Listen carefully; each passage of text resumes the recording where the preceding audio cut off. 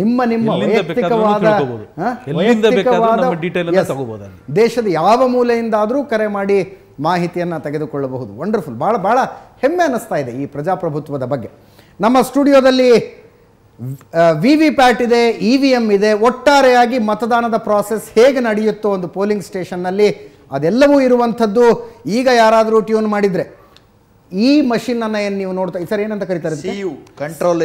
Control unit ಅಂತ ಕರೀತಾರೆ. ಇದು ಪೋಲಿಂಗ್ ಆಫೀಸರ್ ಹತ್ರ ಇರುತ್ತೆ. ಇದು ನಿಮ್ಮ ಎದುರಿಗಿರೋದಿಲ್ಲ, ಪೋಲಿಂಗ್ ಆಫೀಸರ್ ಹತ್ರ ಇರುತ್ತೆ. ಸರ್ ಇನ್ನೊಂದ್ಸಲ ಇದನ್ನ ಎಕ್ಸ್ಪ್ಲೇನ್ ಮಾಡಿ. ಇದು ಬ್ಯಾಟ್ರಿ. ಹೌದು, ಇದರಲ್ಲಿ ಕಂಟ್ರೋಲ್ ಯೂನಿಟಲ್ಲಿ ಸೆಕ್ಷನ್ಸ್ ಇದೆ. ಒಂದು ಡಿಸ್ಪ್ಲೇ ಸೆಕ್ಷನ್ನು, ಮತ್ತೊಂದು ಬ್ಯಾಟ್ರಿ ಸೆಕ್ಷನ್ನು ಅಥವಾ ಕ್ಯಾಂಡಿಡೇಟ್ ಸೆಕ್ಷನ್ನು, ಇನ್ನೊಂದು ರಿಸಲ್ಟ್ ಸೆಕ್ಷನ್. ಇದು ಎರಡರ ಕೆಳಗಡೆಗೆ ಒಂದು ಬ್ಯಾಲೆಟ್ ಕೊಡಲಿಕ್ಕೆ ಬ್ಯಾಲೆಟ್ ಸೆಕ್ಷನ್. ಇದು ಒಂದು ಸ್ಕ್ವೇರ್ ಬಟನ್ ಇದೆಯಲ್ಲ, ಏನದು? ಇದು ಟೋಟಲ್ ಬಟನ್. ನಮಗೆ ಎಷ್ಟು ವೋಟ್ ಹಾಕಿದ್ದಾರೆ ಅಂತ ಲೆಕ್ಕ ತಗೊಳ್ಬೇಕಾದ್ರೆ ಈ ಟೋಟಲ್ ಬಟನ್ ಪ್ರೆಸ್ ಮಾಡಿದ್ರೆ ಟೋಟಲ್ ಇದರಲ್ಲಿ ಬಂದ್ಬಿಡುತ್ತೆ. ಯಾವ ಪಕ್ಷಕ್ಕೆ ಎಷ್ಟು ವೋಟ್ ಅನ್ನೋದು ಇಲ್ಲ, ಅದು ಯಾವುದು ಬರೋದಿಲ್ಲ. ಅದು ಬರೋದು ಏನಿದ್ರೆ ಎಷ್ಟು ವೋಟ್ ಹಾಕಿದ್ದಾರೆ, ಎಷ್ಟು ಜನ ಮತದಾರರು ಬಂದು ಮತದಾನ ಮಾಡಿದ್ದಾರೆ, ಅದು ನಂಬರ್ಸ್ ಡಿಸ್ಪ್ಲೇ ಆಗುತ್ತೆ. ಈಗ ಕೌಂಟಿಂಗ್ ಡೇ ದಿವಸ ಈ ಪೋರ್ಷನ್ ಸಪರೇಟ್ ಮಾಡ್ತಾರ ಅಥವಾ ಇಡೀ ಪೋರ್ಷನ್ ಎತ್ಕೊಂಡು ಹೋಗ್ತಾರೆ? ಇದನ್ನ ಕಂಪ್ಲೀಟ್ ಈ ಸೆಟ್ ಅನ್ನು ತಗೊಂಡು ಹೋಗ್ತೇವೆ. ಕೌಂಟಿಂಗ್ ಸೆಟ್ ಅನ್ನು ತಗೊಂಡು ಹೋಗ್ತೇವೆ. ಹೋದಾಗ ಅಲ್ಲಿ ಏನ್ ಮಾಡ್ತಾರೆ, ಇದಕ್ಕೆಲ್ಲ ಪೇಪರ್ ಸೀಲ್ ಮಾಡಿರ್ತಾರೆ. ಇದು ಕ್ಲೋಸ್ ಬಟನ್. ಇದನ್ನ ಕ್ಲೋಸ್ ಬಟನ್ ಅನ್ನ 2 ಸರಿ ಯೂಸ್ ಮಾಡ್ತಾರೆ ಪೋಲಿಂಗ್ ಟೈಮ್ ಅಲ್ಲಿ. ಎಲೆಕ್ಷನ್ ದಿವಸ ಬೆಳಿಗ್ಗೆ ಒಂದ್ಸರಿ ಮಾಕ್ ಪೋಲ್ ಮಾಡಬೇಕು ಅಂತ ಇದೆ.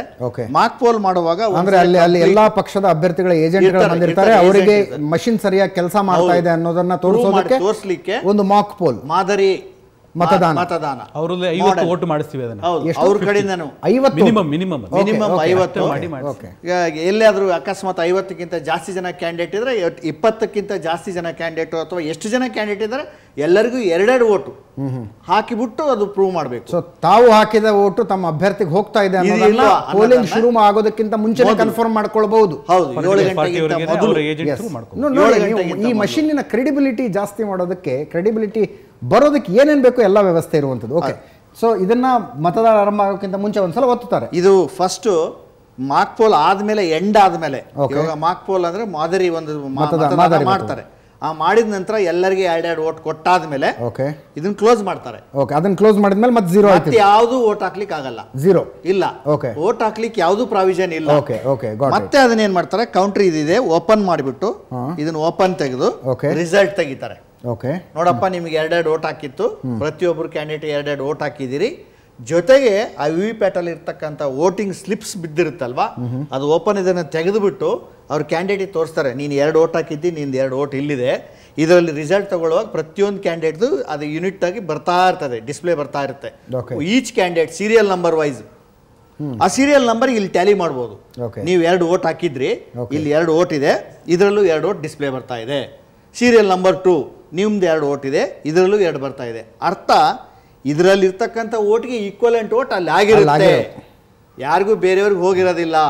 ನಾಟ್ ಜಸ್ಟ್ ಟೋಟಲ್ ಯಾವ ಅಭ್ಯರ್ಥಿಗೆ ಆಗಿದೆ ಅನ್ನೋದು ಕೂಡ ಇದನ್ನ ಅವ್ರಿಗೆ ಒಂದ್ಸರಿ ತೋರಿಸ್ತೇವೆ, ನಾವೆಲ್ಲ ಏಜೆಂಟ್ಗೂ ಅದು ತೋರಿಸ್ತೀವಿ. ನೋಡಪ್ಪ ನಿಂದಾಯ್ತು ಅಂತ. ಆಮೇಲೆ ಏನು ಮಾಡ್ತೀವಿ, ಇದರೊಳಗೆ ಕ್ಲಿಯರ್ ಬಟನ್ ಇದೆ.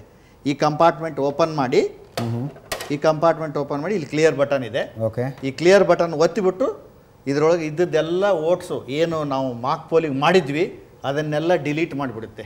ಇದರೊಳಗೆ ಏನೂ ಇರೋದಿಲ್ಲ, ಎಲ್ಲ ಕ್ಲಿಯರ್ ಮಾಡಿ ಬ್ಲ್ಯಾಂಕ್ ಆಗಿ ಹೊಸಾದ ಮತ್ತೆ ತಂದಿಟ್ಟವ್ರ ಥರ. ಅರ್ಲಿಯರ್ ಏನು ಇದ್ದದ್ದು ಎಲ್ಲ ಡಿಲೀಟ್ ಮಾಡಿಬಿಡ್ತದೆ.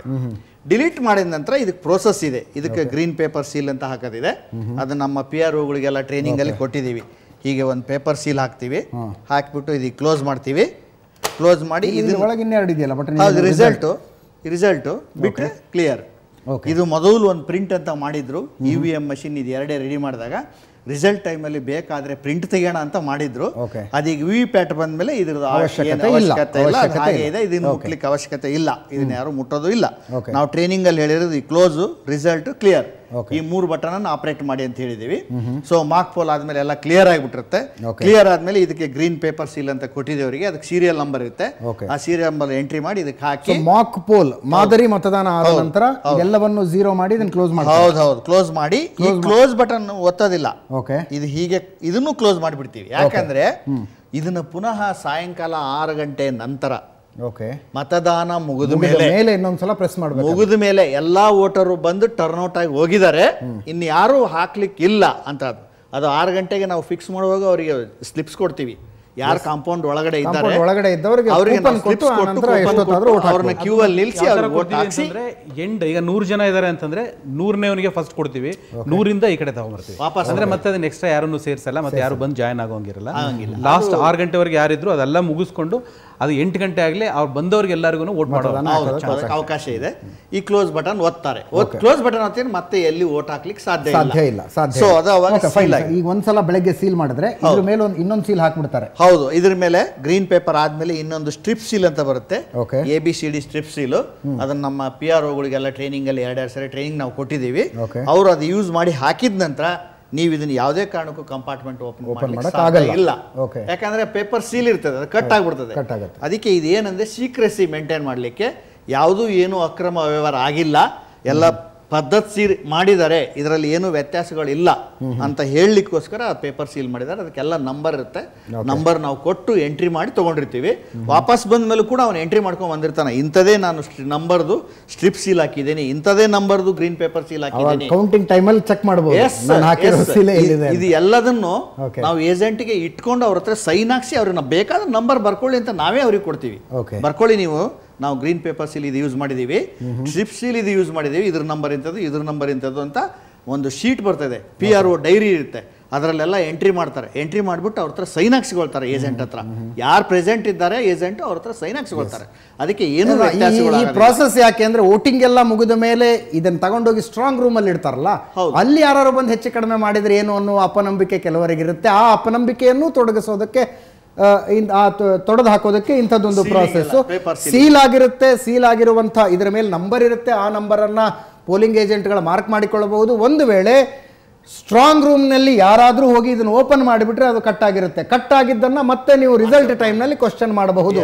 ಒಂದು ವೇಳೆ ಆ ಸೀಲ್ ಕಟ್ ಆಗಿದ್ರೆ ಇಲ್ಲಿ ಬಿದ್ದಂಥ ಮತಗಳನ್ನು ಎಣಿಸೋದಿಲ್ಲ, ಅಲ್ಲಿ ಮರು ಮತದಾನನೇ ಆಗಬೇಕು. ವಂಡರ್ಫುಲ್. ನೋಡಿ, ಒಂದು ಮಷೀನಿನ ವಿಶ್ವಾಸಾರ್ಹತೆ ಹೆಂಗೆ ಪ್ರಜಾಪ್ರಭುತ್ವಕ್ಕೆ ಇಷ್ಟು ದೊಡ್ಡ ತೂಕವನ್ನು ತಂದು ಕೊಡುತ್ತೆ ಅಂತ. ಆಮೇಲೆ ಇನ್ನೊಂದೇನಂತ ಇದು ಕೆಲವ್ರದ್ದು ಏನಿದೆ, ಈಗ ಇದೇ ಮೆಷಿನ್ ಅಲ್ಲಿಗೆ ಕಳಿಸಿದ್ದಾರೆ, ಅದು ಆ ಥರನೂ ಆಗಲ್ಲ. ಅದು ನಾವು ಅದನ್ನ ರ್ಯಾಂಡಮೈಸೇಷನ್ ಫಸ್ಟು FLC ಮಾಡ್ತೀವಿ, ಫಸ್ಟ್ ಲೆವೆಲ್ ಚೆಕಿಂಗ್ ಅಂತ ಮಾಡ್ತೀವಿ. ಹಿಂದಿನ ಎಲೆಕ್ಷನಲ್ಲಿ ಏನಿತ್ತು ಅದನ್ನೆಲ್ಲನೂ ಡಿಲೀಟ್ ಮಾಡಿ ಅದನ್ನು BL ಇಂಜಿನಿಯರ್ಸೇ ಬಂದು ಅದನ್ನು ಕ್ಲಿಯರ್ ಮಾಡಿರ್ತಾರೆ. ನೆಕ್ಸ್ಟ್ ಇನ್ನೊಂದು ರೌಂಡಲ್ಲಿ ಅದು ಸೆಕೆಂಡ್ ಲೆವೆಲಲ್ಲಿ ಚೆಕ್ ಮಾಡ್ತಾರೆ.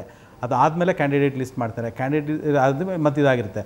ಮತ್ತು ಈ ಮೆಷಿನ್ಗಳು ಯಾವ ಮೆಷಿನ್ ನಂಬರ್ ಇದೆ ಅದಕ್ಕೆ ಅಲ್ಲಿ ಅದು ನಂಬರ್ ತೋರಿಸ್ಬಿಡಿ ಅದನ್ನು. ಆ ಮೆಷಿನ್ ಯಾವ ಪೋಲಿಂಗ್ ಸ್ಟೇಷನ್ಗೆ ಹೋಗುತ್ತೆ ಅನ್ನೋದಕ್ಕೂ ಸಾಫ್ಟ್ವೇರ್ ಇದೆ. ಆ ಸಾಫ್ಟ್ವೇರ್ ಪ್ರತಿ ಸಲಿನೂ ಚೇಂಜ್ ಆಗ್ತದೆ. ಇದಕ್ಕೆ ಹೋಗುತ್ತೆ, ಅದಕ್ಕೆ ಹೋಗುತ್ತೆ, ರ್ಯಾಂಡಮೈಸೇಷನ್ ಆಗುತ್ತೆ. ರ್ಯಾಂಡಮೈಸೇಷನ್ ಲಾಸ್ಟ್ ಟೈಮ್ ಕಾಶ್ಮೀರಕ್ಕೆ ಬಳಸಿರೋ ಮಷಿನ್ ಈ ಸಲ ಕನ್ಯಾಕುಮಾರಿಗೆ ಹೋಗ್ಬೋದು, ಎಲ್ಲಿಂದ ಎಲ್ಲಿಗೆ ಬೇಕಾದ್ರೂ ಹೋಗಿರ್ಬೋದು. ಮತ್ತು ಅದಲ್ಲದೆ ನಮ್ಮಲ್ಲಿ ಬಂದಿರೋವಂಥದ್ದನ್ನು ಎಲ್ಲನೂ ಕ್ಲಿಯರ್ ಮಾಡಿದ ಮೇಲೂ ಮತ್ತೆ ಅದನ್ನು ರ್ಯಾಂಡಮೈಸೇಷನಲ್ಲಿ ಈಗ ನಮ್ಮಲ್ಲಿ ಈಗ ಸೌತ್ ಬ್ಯಾಂಗ್ಳೂರಲ್ಲಿ ಮಾಡ್ತಾ ಇದ್ದೀವಿ ಅಂತಂದರೆ ಸೌತ್ ಬ್ಯಾಂಗ್ಳೂರಲ್ಲಿ ಎಲ್ಲನೂ ತೊಗೊಂಡಿರ್ತಾರೆ. ಅದಾದಮೇಲೆ ಯಾವ ನಂಬರ್ ಎಲ್ಲಿಗೆ ಬಂದಿದೆ ಎಲ್ಲ ಡೀಟೇಲನ್ನು ಕೊಟ್ಟು ಕಂಪ್ಯೂಟರಲ್ಲಿ ಕೊಡ್ತಾರೆ. ಅದೊಂದು ರ್ಯಾಂಡಮೈಸೇಷನ್ ಯಾವುದು ಎಲ್ಲಿಗೆ ಬೇಕಾದ್ರೂ ಹೋಗ್ಬೋದು ಆ ಯಾವ ಪೋಲಿಂಗ್ ಸ್ಟೇಷನ್. ಅದು 2 ಟೈಮು ನಮಗೆ ಎಕ್ಸ್ಟರ್ನಲ್ ಈಗ ಜನರಲ್ ಅಬ್ಸರ್ವರ್ ಬಂದಿರ್ತಾರೆ, ಇನ್ ಫ್ರಂಟ್ ಆಫ್ ಜನರಲ್ ಅಬ್ಸರ್ವರ್ಲಿ ಅದನ್ನು ನಾವು ಮಾಡುವಂಥದ್ದು ಎಲ್ಲ ಅಷ್ಟು ಟ್ರಾನ್ಸ್ಪರೆನ್ಸಿ ಇದ್ದೇ ಇರುತ್ತೆ.